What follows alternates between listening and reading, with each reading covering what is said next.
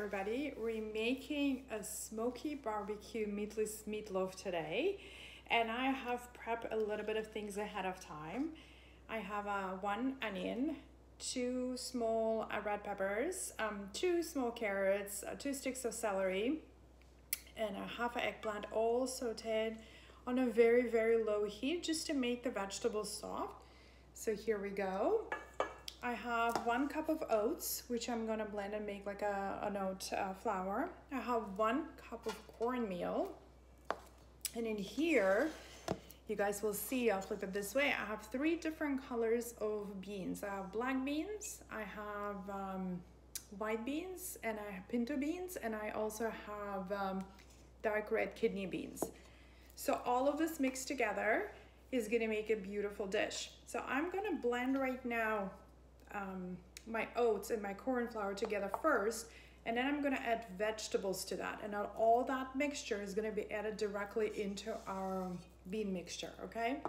And season well. The key in this meatless loaf is to have it seasoned extremely well. So off we go. 1 cup and 1 cup. I'm actually gonna add some salt directly to them. And you guys can experiment with different spices. I'm gonna add some pepper to the vegetables. And I'm gonna add some sea salt to that.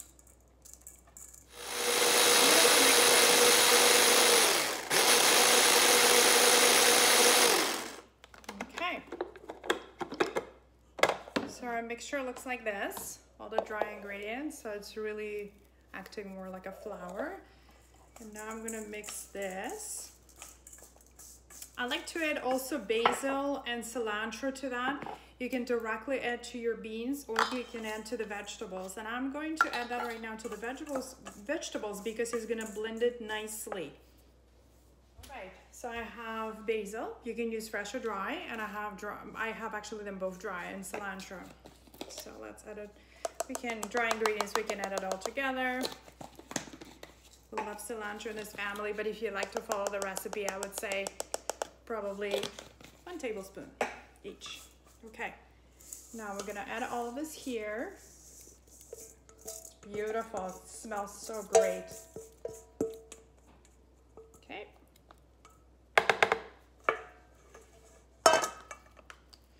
And we're gonna put it back on and give a blend to the mixture.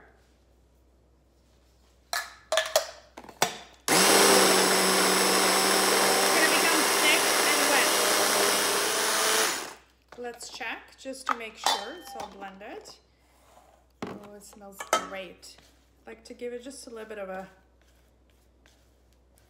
mixture. Oh, it smells so good, you guys. And it's a super easy recipe and kind of gives you an opportunity to make sometimes meatless dinners, right? Or meatless lunches, whatever you like.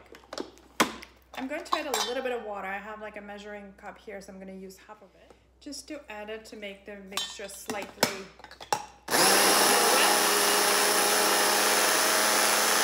great. So we're going to take this off. And we're going to take this off.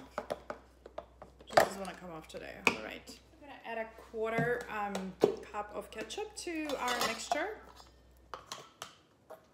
So here we go. My kids love spicy, so I'm going to put a couple of drops of the sriracha hot sauce and mix it with ketchup. Here we go. Just looks like this. Okay, now the fun part. Add the ketchup to this. And we're gonna mix all of this together. So it incorporates really nicely. And it's literally gonna look like a meatloaf. You see all the 3 colors are blending now, so they look great. Now we're gonna add this mixture. It's delicious, you guys. Took me prep time, 30 minutes. Just set your mind to that. Don't be distracted by anything. and you can achieve it. And it smells even better than ground beef. So here we go. And now I really want to scrape everything off this because there's more goodness at the bottom of the blender. So let's make sure we get all of this. Beautiful.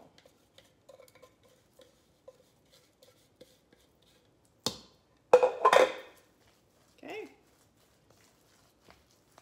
We're gonna put it at 350 for an hour to bake. If you want it a little bit longer, you can do it at 325 in a convection oven, because convection oven is about 25 degrees higher, so 325 will be 350.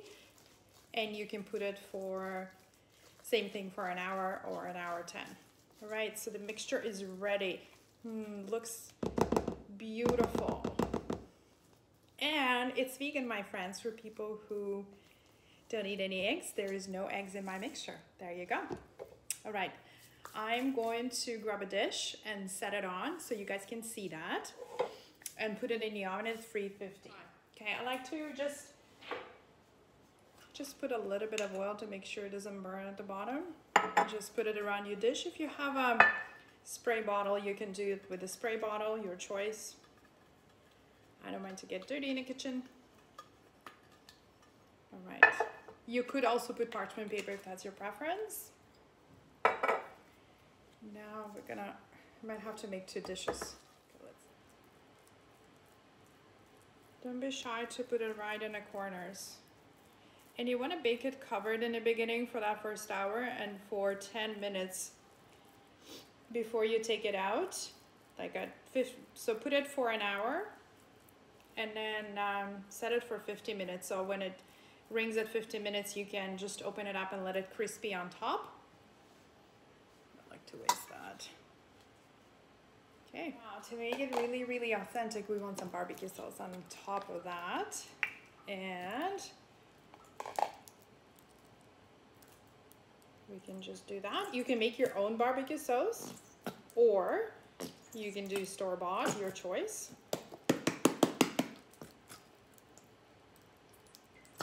And you want to brush it, right?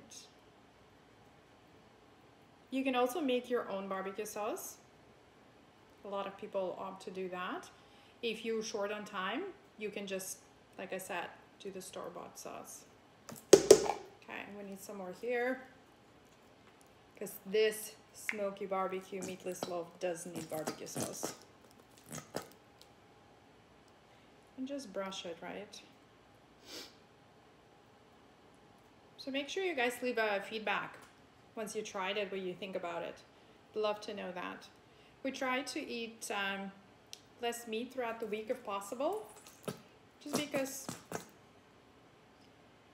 we try to use a bit of a more plant-based diet. It's also good for you, good for your heart as well, not to consume so much meat products. So typically for breakfast we have plant-based protein shakes, and then twice a week we would do like a fish dish, and then twice a week we'll do meat. And sometimes my kids like upside down dinners, what we call them. It's like breakfast for dinner and things like this. All right, so our mixture is ready to go into the oven. You guys can have a look. And we're gonna bake it at 350. And I'll show a final product when we cut into that. Okay, stay tuned. All right, I'm so excited. Our meatloaf is ready. And let's open it up. It smells divine. Delicious. You want to let it sit about 15 to 20 minutes after it's baked, just to allow it for this to really set and form into a nice shape. So here it is. I want to show you guys. It looks beautiful. It smells delicious. And then we want to cut it and then plate it. So while my meatloaf was getting ready, I made a nice and easy coleslaw and apple salad with some cucumbers, apples, avocado, a little bit of mango, shredded cabbage, and I made a very simple dressing. Apple cider vinegar with some olive oil, and we got a bit of salt and pepper, and cumin in there as well as a spice. Right. So I cut it in the width and the length that you want to cut. It's totally up to you.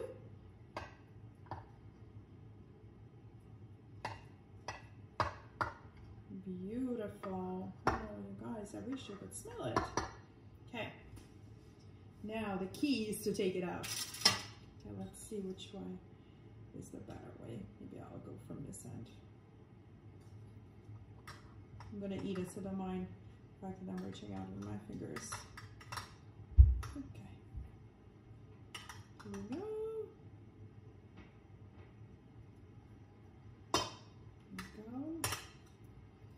Like I said, I really like the fact that it's really, ready. So here we go with the salad on the side.